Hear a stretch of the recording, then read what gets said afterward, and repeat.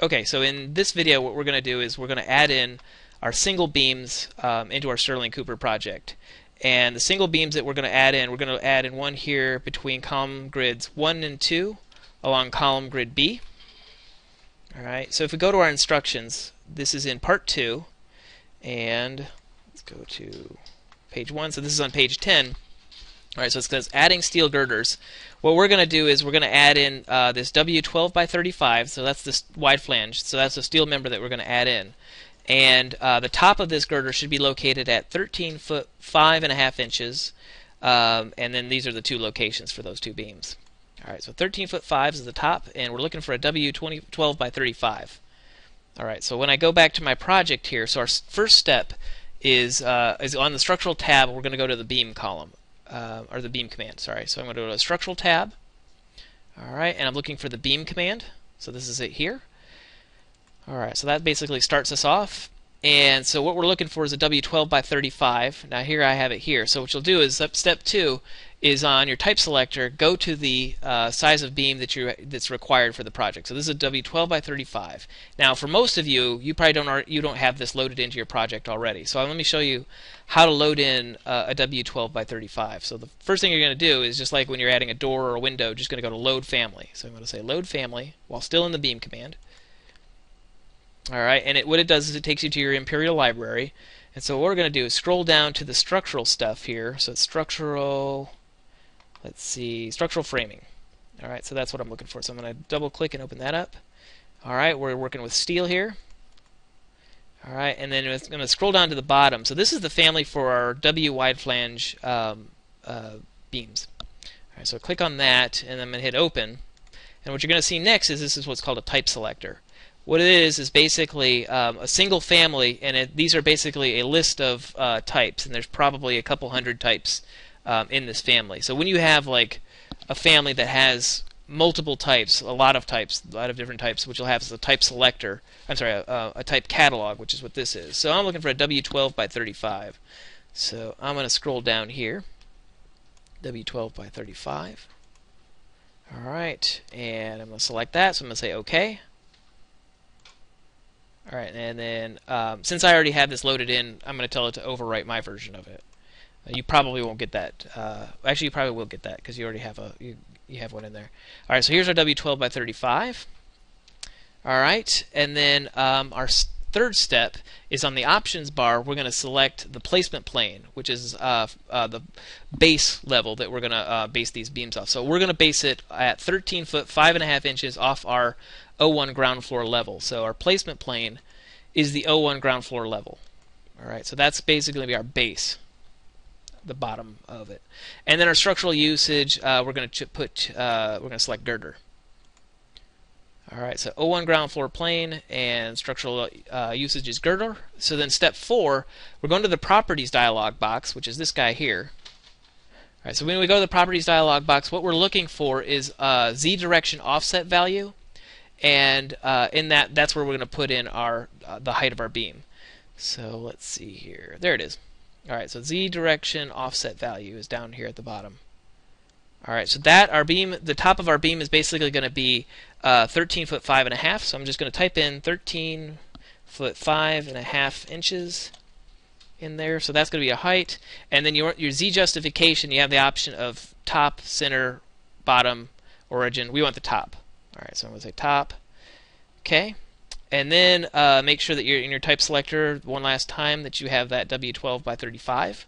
All right, then you're ready for the 5th step, which is basically just drawing your beam in there from center to center. So this beam here is going along column grid B and between column grids 1 and 2.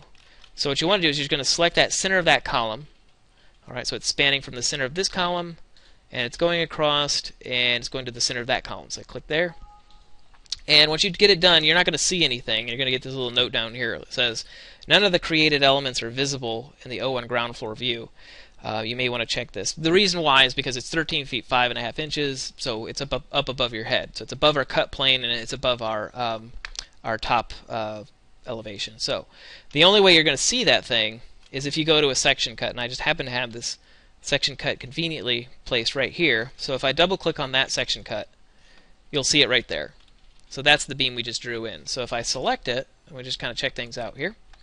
All right, what it says is it's a W12 by 35, and I'm actually just going to measure it real quick. All right, 13 foot 5.5, and then here's the steel joist. So it's supporting this beam here is supporting this steel joist. Now there's a little bit of a gap there, so 13 foot 5.5 inches is a little short. But for the sake of this assignment, let's just leave it at 13 foot 5.5. Looks like it probably could go to 13.7 1/4. Oh no, wait, sorry, go down a little bit. 13 foot 7. So let me select it. See if I can edit that real quick.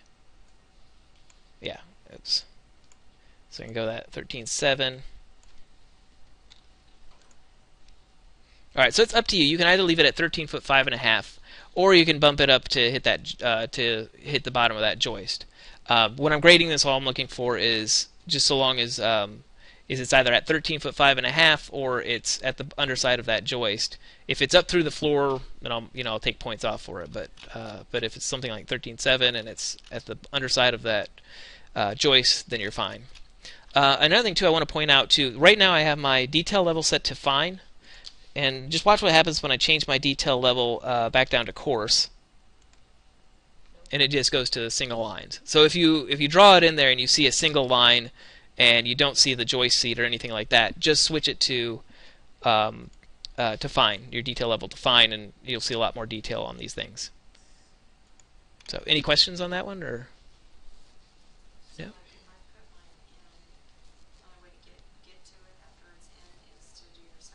Yeah. The only way to look at it after you've drawn it is either through a section view, or you can go to your 3D view and just hide that wall, and then kind of rotate around underneath it, then you can see it that way too. But because it's above your head, and actually for most of you, you don't have ceilings in your projects yet, so if I go to the O1 ground floor ceiling, the reflected ceiling plan view, and I just hide my ceiling,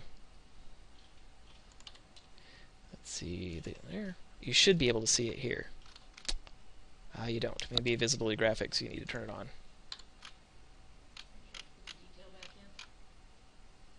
Oh, structural framing was turned off. And then, change your detail back to fine. And you should be able to see it from your reflected ceiling plan view. I'm sorry, say that again? Oh, on mine, I drew in a ceiling in there instead of... on this one, I'm a few steps further along than you guys are. You're going to eventually add a ceiling in, but at this point, you shouldn't have a ceiling in.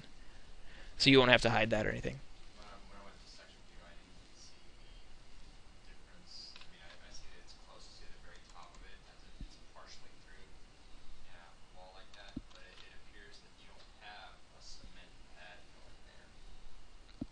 Oh, up here?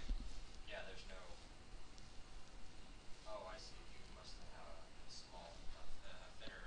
That part you have highlighted right now, that's floor. Yeah. So probably on yours you haven't edited your floor yet.